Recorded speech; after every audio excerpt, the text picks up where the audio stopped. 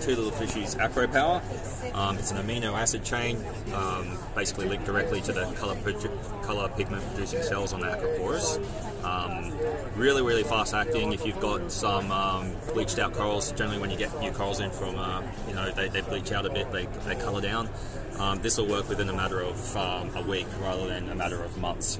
So you could dose twice in a week to start off, and you'll see some really nice results, not only on coloration but also polyp extensions and growth rates as well. But we've had some really nice feedback off that. It's going really well, that product.